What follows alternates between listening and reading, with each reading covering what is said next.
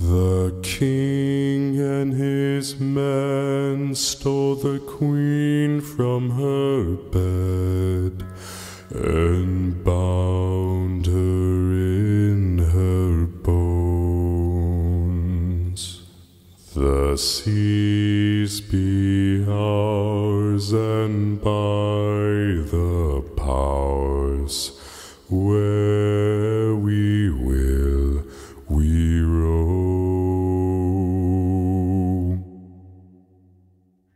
Yo-ho,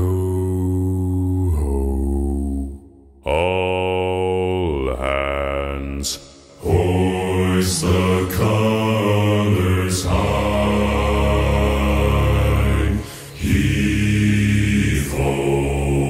thieves and beggars, never shall we die.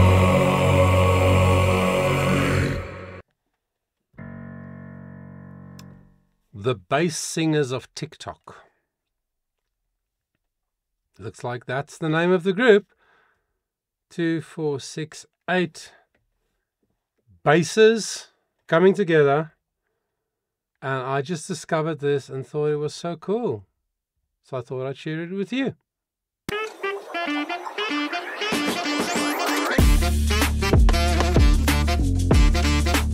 Yes! I love him so much. Full voice, again connected, but much more breath flowing. Don't want a mic stand just hanging around.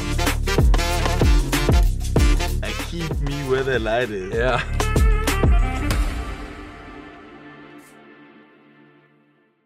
What's up, everybody? Welcome to the channel. If this is your first time, a special welcome to you. Please take a second to subscribe. It's free and it really helps the channel. And if you're a regular viewer, I just want to apologize that last week there was no content released on my channel.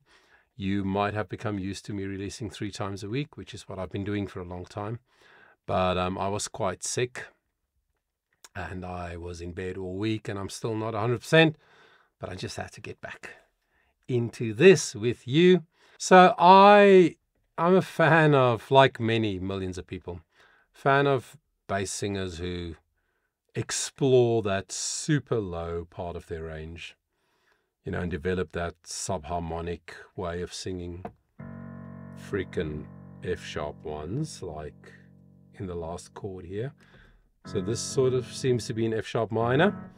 And also there's been this fascination in recent years with, like, you know, the Wellerman type songs, sea shanties and stuff like that. There's something about the ancientness, that's not a word, you know, something ancient about those kinds of melodies that connect with people, which is so interesting. So yeah, solo voice starting, first verse, and then the others join. And now I think we're going to see different other singers take the lead here and there. So let's keep going. Now some have died and some are alive, and others sail on the sea, with the keys to the cage and the devil to pay. We lay to fiddler's grave. Okay, wow. So when he started, he looks younger. Maybe he's just one of those guys who look young, but he looks younger.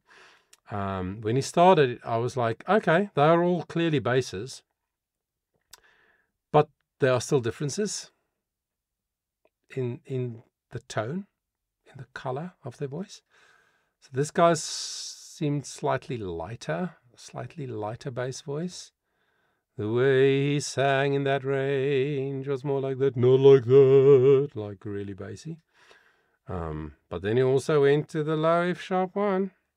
Same skill. Wow. Yo-ho,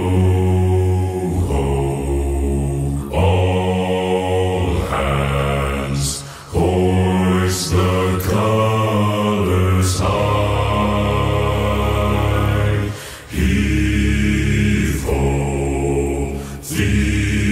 and beggars, never shall we die. And somebody singing, "He-ho, thieves and beggars." Somebody, one or two of them, I don't know, is doubling the melody up the octave, which just gives it harmonically, as a soundscape, gives it a sort of rounds it off, gives it a beautiful sound. The chord, you know, not just the low, but also the octave up. Yo-ho, all together, hoist the colors high. Wow. Heave-ho, thieves and beggars, never shall we die. Wow. Some really interesting chords, mainly caused by one note, which... What was that note? It's almost like a major seventh or something. But somebody sang a little bit higher like that. Nice. Interesting. It just makes it a little bit interesting because this kind of song and this kind of presentation of this kind of music is pretty predictable because it's like folk music. You can't do too much different. It pretty much is what it is. It's like that Savage Daughter song that I also did an analysis on. You should check it out on my channel. You know, the style of that sort of Celtic, sort of folksy, it's pretty much repeats itself. So it's interesting how they just added one note, maybe there were two, but one was prominent, excuse me, to that chord that made it interesting, draws me in.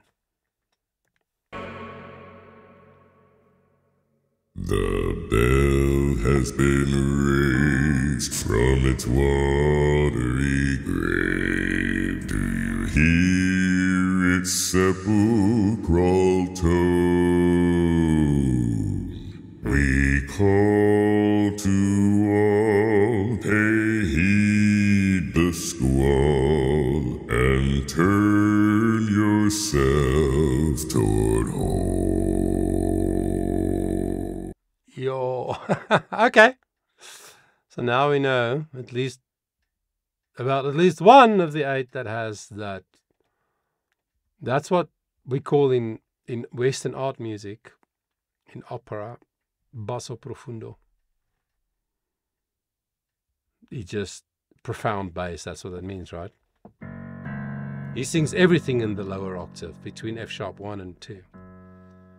But it's very dark. He doesn't have to make it dark as much as some of the others who can do it very skillfully. It just is very, very dark, the sound. Oh, gosh. Something about those low frequencies that sort of hits you in the chest, you know?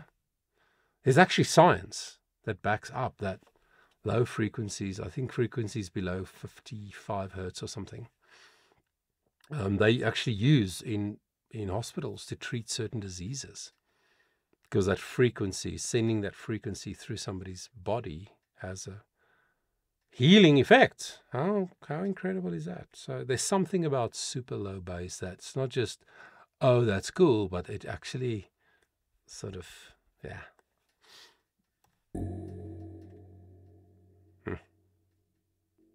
Yo-ho, all hands, hoist the colors high.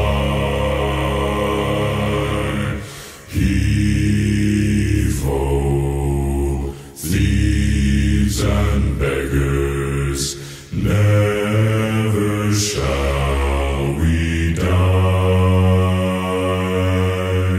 Yo-ho,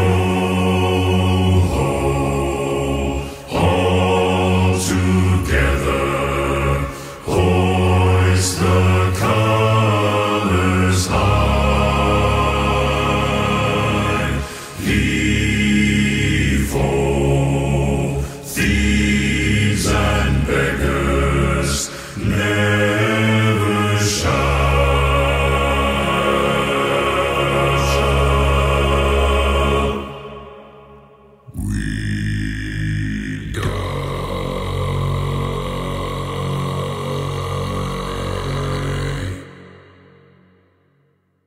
Sure.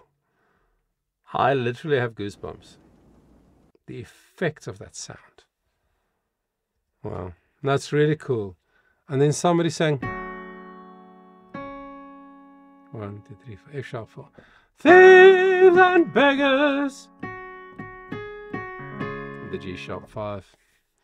Somebody sang that full voice, like tenory vibe, right? And I often say this, but it's true. It doesn't matter what your voice type. You can develop the skill muscularly to sing quite high and quite low. Whether you're a dark voice, which naturally sounds beautiful low, a middle voice, or a high voice, a light voice that naturally sounds beautiful high. You can learn to sing high and low and in the middle. So that was really, really cool. I just enjoyed listening to that. It's one of those things where you just want to sit and just let the sound wash over you. I want to encourage you, if you enjoy this kind of music, go and check these guys out. And I want to encourage you to listen with headphones, over-ear headphones that, shuts out other noise. So you can really hear all the sound. Obviously, it's studio, so they mixed it exactly how they wanted it, and nothing wrong with that. But yeah, I think it's cool. Go and check them out. Thank you for spending the time with me. I appreciate it. I look forward to having your company again soon. And until then, I want you to remember that your voice matters.